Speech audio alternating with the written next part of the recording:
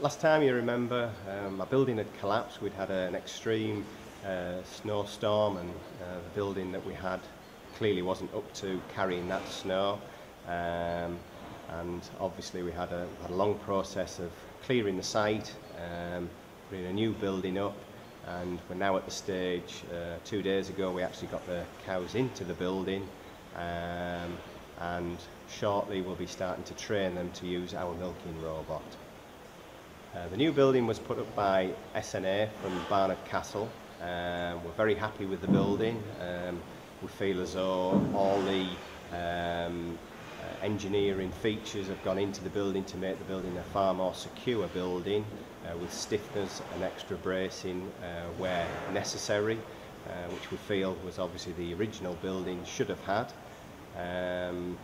Overall, the building now is a much more substantial building, and feel as though coming up to a winter where it's expected to be quite severe, the building will cope with whatever weather we get. The service we received from SNA was very good. Jeff Simpson came on site, realised the situation we had and acted very quickly. We got a quote and a package put together for clearing the site, new building fabricated and erected, which was all done very quickly.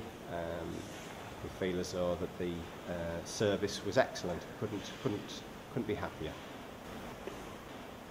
Having received the phone call to come and have a look at the damaged building, we then proceeded to submit a tender. We were successful with that tender. In the tendering process, we tried to salvage as much of the original building as we could to keep the costs as low as possible. And having been successful, then proceeded to design the building correctly. We then manufactured the building, and while this was proceeding, we cleared the site of all the debris and prepared the site for erection. The main changes to the design were we increased the size of the columns.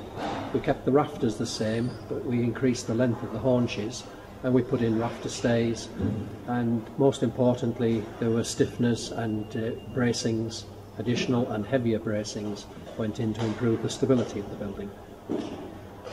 Let's go and I'll point these out to you now. Interestingly, this is a good place to start the tour of the building, because the farmers managed to salvage some of the roof and side bracings and use them in the building here. He straightened them out, and these were the side bracings that came from the top of the column behind me down to the base of this column here. And this size of tube has been replaced by 2 K bracings. These tubes were also used in the roof of the building and in the gable bay, but only at one end. These have now been replaced with bigger bracings, as you see, at both ends of the building. One of the most important features that were missing from the original building was this stiffener that connects the inner flange with the outer flange of the columns. That was a primary reason for the collapse of the building. Because of the altitude of this particular site and the snow and wind loads expected, we've put a Morris stiffener in here to stiffen up the the web of the building, and we've added a stiffener again at the top in line with the rafter.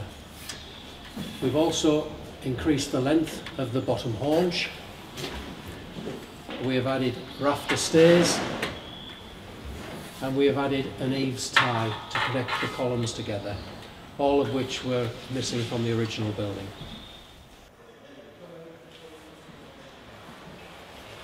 So that's a quick tour of the building, and hopefully shows the features of good design. It should be reassuring for the industry to know that in 2013 all agricultural buildings will be required to carry the CE mark. This is something that will be policed by the trading standards and is a legal requirement on all building manufacturers to ensure that their buildings will be designed to this standard.